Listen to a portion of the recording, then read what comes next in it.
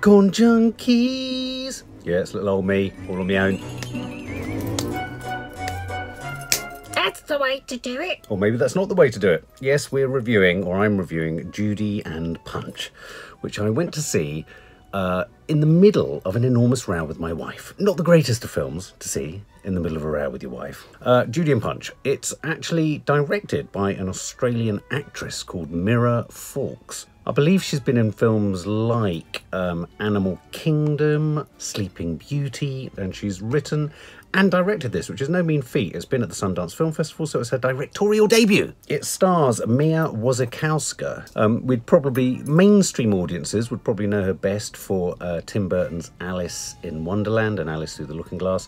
And it also stars Damon Herriman, who we will probably all recognise more immediately from as being Charles Manson in Quentin Tarantino's recent Once Upon a Time in Hollywood. I think he had 2 scenes in which he said, I think, nothing. And he has talked a lot about the fact that one of the greatest scenes ever written by Tarantino was a scene in which he had a lot of lines, but it was cut. So this is clearly an inversion of the idea of the Punch and Judy show. I mean, if you don't know what Punch and Judy is in the UK, it's a show usually associated with seaside towns where a character called Punch punches and hits his wife Judy with a stick. They throw the baby around. There's an alligator crocodile involved at certain times. It's very violent, but it's puppetry. And this film kind of, you know, the premise of this film, when we all watched the trailers variously, we all thought it was a very exciting one. It looked like a very intriguing, very kooky, very odd, very sort of left field. You know, sometimes, you know, Australia and New Zealand can deliver some really left field, under the radar kind of curiosities when it comes to sort of slightly avant-garde, slightly strange, quite sort of, you know, like Animal Kingdom and the films of Taika Waititi, a classic example. But this is a film that reframes the Punch and Judy show, obviously flipping the names around to Judy and Punch, so giving priority to Judy, which kind of earmarks the fact and the idea that this film is going to be pretty much taking things from her POV in terms of certainly sympathy. So yeah, a number of the reviews have sort of said this is set in a 17th century England in a town, very wittily, is it witty? I can't work out if it is witty, called Seaside. Because let's face it, that's where Punch and Judy shows were always happening in the UK, at the seaside. I don't necessarily know if it is 17th century. I think what I like about this film is the way in which it purposefully doesn't make clear sort of when it was. I mean, obviously it's in a sort of, it's a bit Shakespearean, it's a bit Dickensian, it's a bit Game of Thronesy, it's kind of generic and specific. It's very much in a sort of English sensibility, and if you think about it, Punch and Judy was an English thing, so you know, it's clearly there. It's a film about, well, I mean, I suppose it is a film about domestic abuse. It's a film that's being touted by the critics as the sort of first film, or a film that tackles the whole hashtag Me Too issue and themes coming out of the hashtag Me Too movement, and to that extent, insofar as it tries to put, you know, a magnifying glass over the inherent domestic abuse of Punch and Judy, it sort of reframes all of the violence of the Punch and Judy show into the real lives of the Mirrah Wasikowska's and Damon Herriman's characters.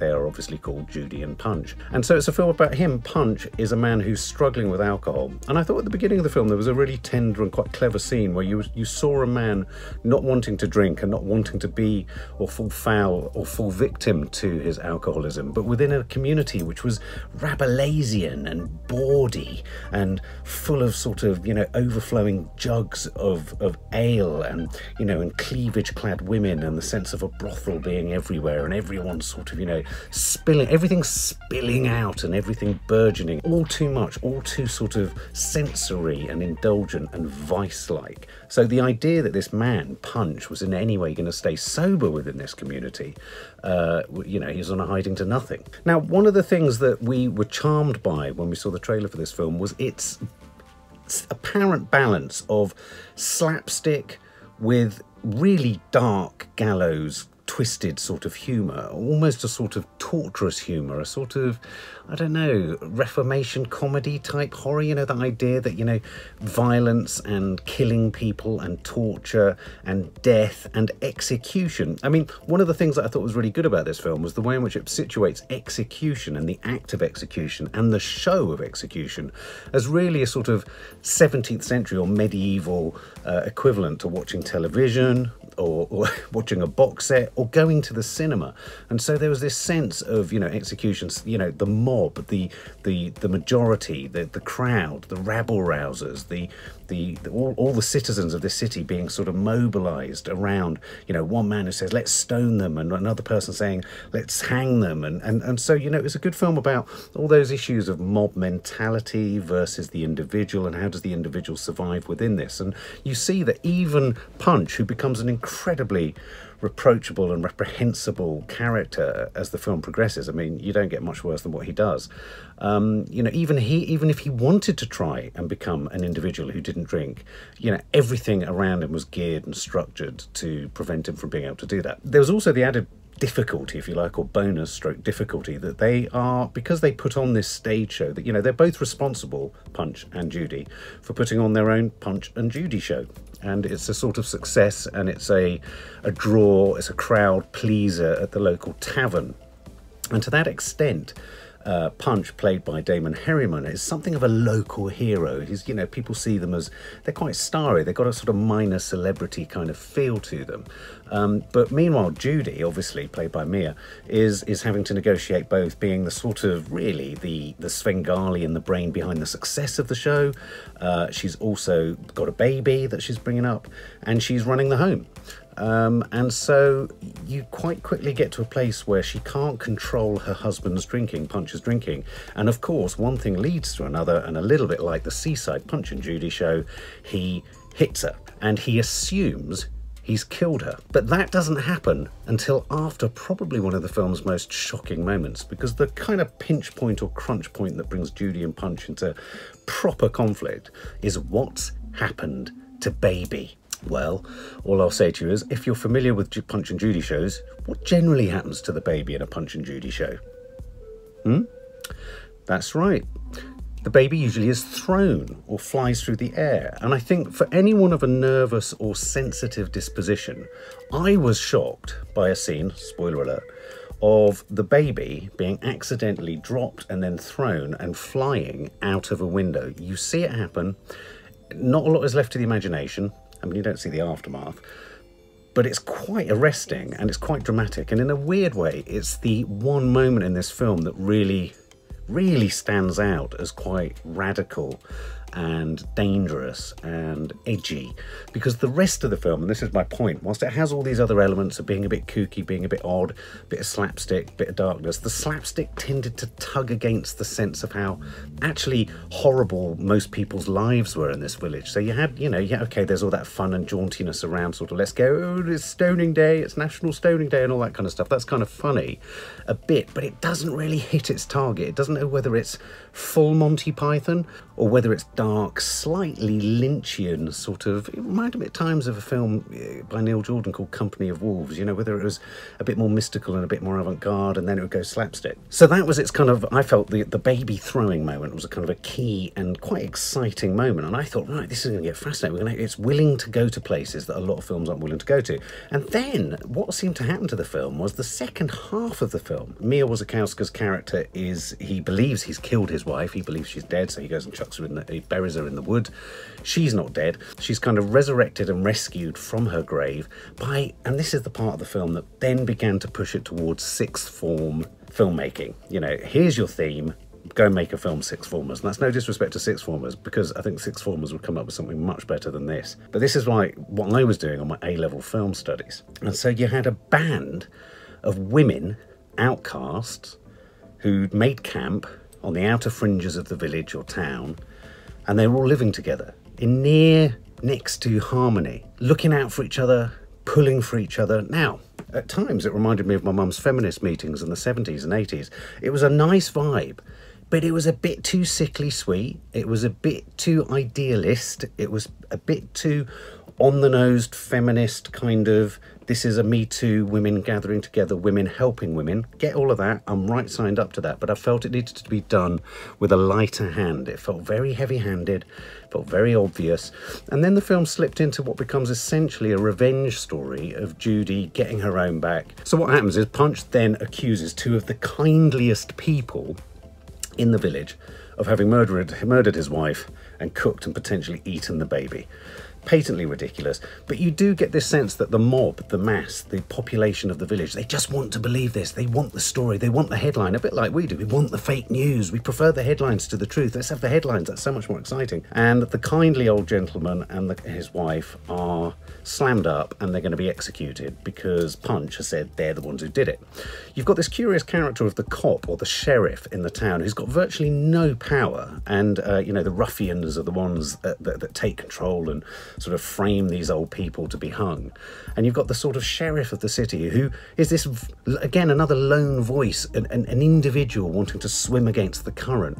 But again, his character doesn't really go anywhere. So you've got lots of longing shots of him thinking, oh, well, I don't really believe Punch, and oh, I don't really believe that they were the ones that will have killed the baby, and oh, but it doesn't really go anywhere. So it doesn't really have any meaning. And then you build to this remarkable sort of final scene where essentially, you know, the execution is going to happen, and then Mirrah Wasikowska on a horse in the distance with her outlaws, like something from a sort of 17th century Mad Max, with all these young kids and all women and all coming riding across on horses. It was a bit too, how can you put this politically correctly? It was a bit too dungaree wearing of the 70s, happy clappy. This is how it should be. This is how we'd like it to be.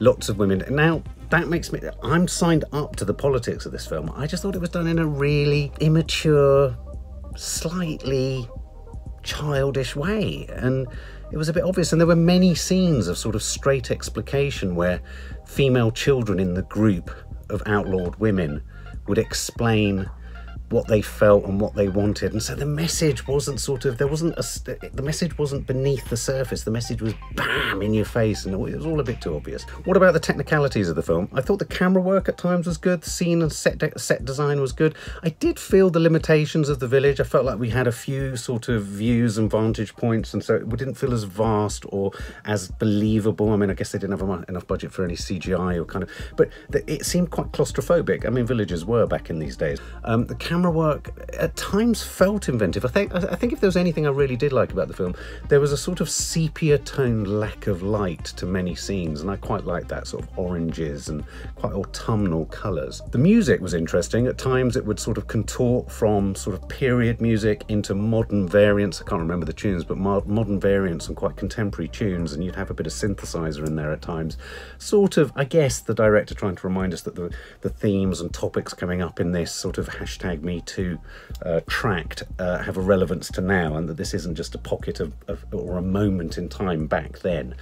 So that was quite neat. I mean, there were flourishes. There were definite flourishes at the edges. I thought the first 20 to 30 minutes of the film were very tight up until Baby flies and Judy is thought to have been killed by Punch. I thought it was quite tight, and then it started to sort of degenerate into needing to find more overarching reasons to justify being a film, and then justify having the new scenes, and it became a little bit repetitious. As I say, the comedy didn't always hit. I mean, I don't even think, did I laugh out loud? No, I gasped out loud at the baby scene, but I didn't really laugh out loud at any of the sort of slapstick or caricatured performances of the villagers. That said, Mirrah Wasikowska, as ever, I think she's always a very, very safe pair of hands, and she was pretty sturdy at the centre of this.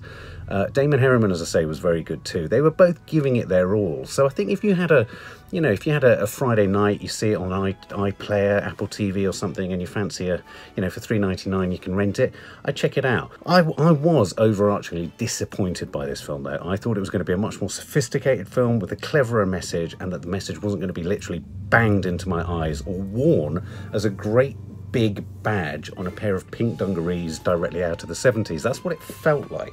I felt like feminist filmmaking can be far more sophisticated than this, and I just felt the message was too obvious, too straight, and too gloopy, so that it ended up becoming dismissible. I liked the idea of using the parallel of Punch and Judy. I liked interrogating the concept behind Punch and Judy. I mean, what kind of a culture do we have that generates a seaside resort show that's essentially glorified domestic abuse? I mean, you know, let's interrogate that. And you could argue that this film looks at that, but it looked at it in too obvious, too direct, too unsubtle a way, really, for me. Yeah, I wasn't challenged in terms of the filmmaking. It just felt a bit boom, boom, boom. And at times, some of the scenes just got too long and a little bit boring towards the end. I don't normally score when I do these reviews on my own, but I would probably give this, if I had to give it a score, I would give this a 4 out of 10. For more film and family fun, don't forget to click the subscribe button and make sure to click the bell to never miss an update.